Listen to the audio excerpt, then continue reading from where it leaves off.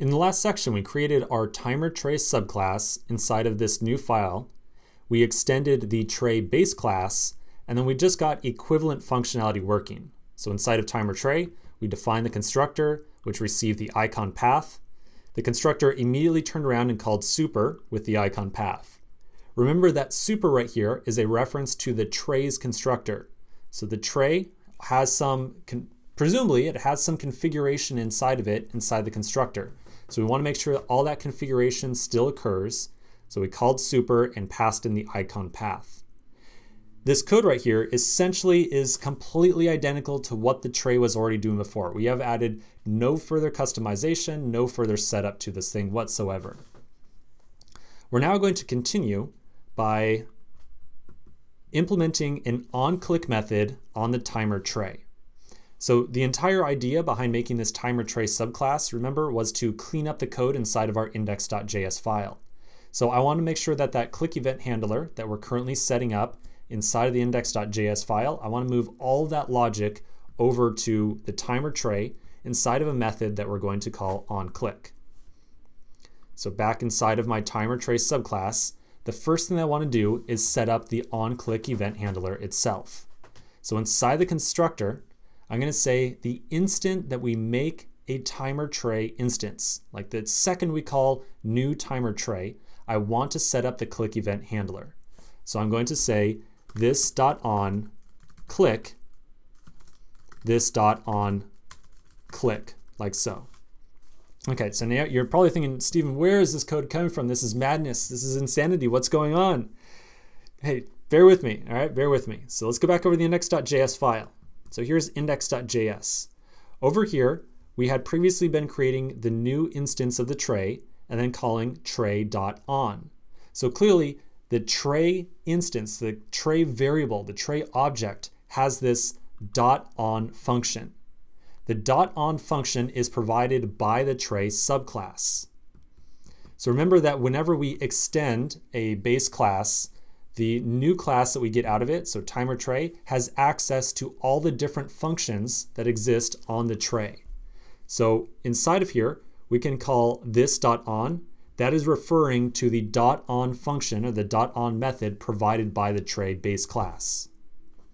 So we're saying whenever a user, or excuse me, whenever the click event handler or whenever the click event is triggered, run the method this.onClick. So inside of here, we'll define onClick like so. Okay, so baby steps here. Baby steps, we're just making very small amounts of progress. So this onClick function will be executed whenever the click event occurs. Remember that any click event handler that we create will be called with the event and bounds objects. So now we can move over, here's event and bounds. So this is the function that we were executing before. We can now move over all of this functionality that had been defined inside of this index.js file. So I'm going to start at the very top of the arrow function. I'm going to select everything down to the bottom of the arrow function. So here's the closing brace for the if statement. I'm going to cut all this out. I'm going to move it all over to the timer tray. I'm going to paste it inside of onClick. Okay. Now, last step, I'm going to go back over to the index.js file. I'm going to delete the entire click event handler that we were setting up before. So that step right there was probably another big leap of faith. That was probably another very confusing step. Let's talk about exactly what we did. We were previously creating a new instance of the tray and setting it equal to the tray variable right here. And then we set up a click event handler on the tray immediately after. We're now setting up the exact same click event handler, but we're doing so inside of the timer tray subclass.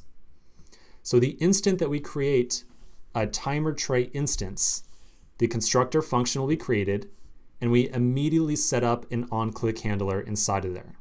So whenever a user clicks on this timer tray, we will run the onClick method, which is defined right here. Now, two little gotchas inside of here, two little gotchas. The first gotcha is that we are passing an event handler, which is going to make reference to this. Essentially, long story short, take a leap of faith here with me. We're going to bind the context of this thing by saying .bind this. The next thing I want to point out to you is that inside of the onClick handler, we are referencing main window inside of here, main window, all over the place. But this timer tray subclass doesn't have any idea what the main window is.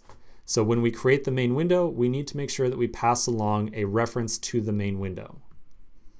So back inside of index.js, we're going to pass along the main window as an additional argument to the timer tray when it gets created.